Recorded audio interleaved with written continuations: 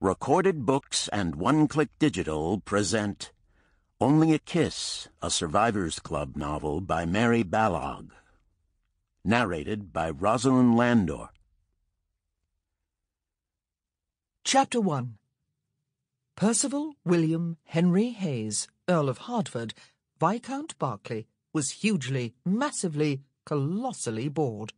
All of which descriptors were basically the same thing, of course, but really he was bored to the marrow of his bones. He was almost too bored to heave himself out of his chair in order to refill his glass at the sideboard across the room. No, he was too bored, or perhaps just too drunk. Maybe he had even gone as far as drinking the ocean dry.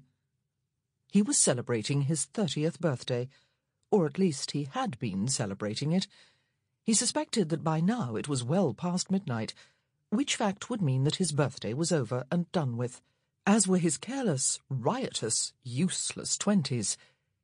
He was lounging in his favourite soft leather chair to one side of the hearth in the library of his townhouse, he was pleased to observe, but he was not alone, as he really ought to be at this time of night, whatever the devil time that was.